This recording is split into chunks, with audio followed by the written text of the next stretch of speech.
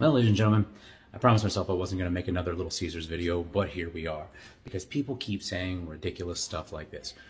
So everybody that's saying, oh, it's health code, you don't know what you're talking about, you're wrong. I looked up the Florida health code, and what it actually says is this, somewhere around here.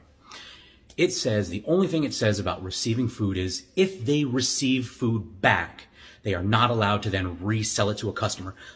Under the slim specific circumstance of if they take it back and it's prepackaged food that was untampered with, they then can resell it.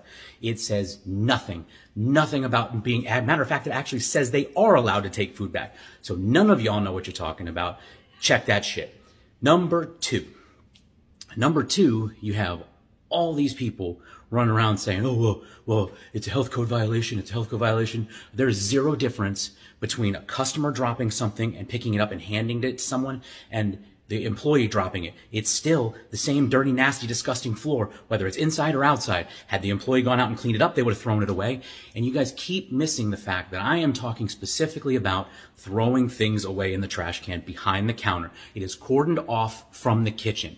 So if you, some of these people are commenting like, well, it's okay if the employee takes it from behind the register and throws it away. No, that's the same thing. That is the same thing. And if you don't see that and you don't understand that, then you are outside your league. You are outside the realm of critical thinking right now.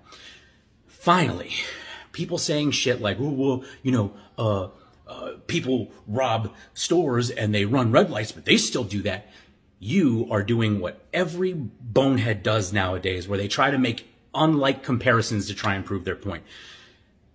Somebody running a red light, somebody robbing a store, that is somebody that is an individual affecting their individual rights and freedoms and liberties by getting arrested for doing something stupid or getting a citation for doing something stupid.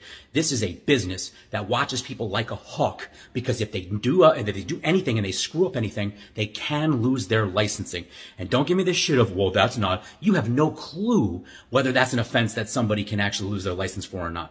Because in actuality, it ranges from all the way from a fine all the way up to losing your license. And if you think that this is so important to not take food back, that it's awful, it's horrible, oh my God, you could get everybody sick and they could die, then it should be an offense that you can lose your license for if you do it. But again, we're playing that game people like to do nowadays, where they cherry pick information and they dance around a question. The reality is there's zero difference between me dropping it and giving it to the employee and them throwing it away and them cleaning it up. There's none. My germs that I'm throwing in there are not going to add anything more than what's already on there. Get your head right. Needs to be for more than just a hat rack. Sorry.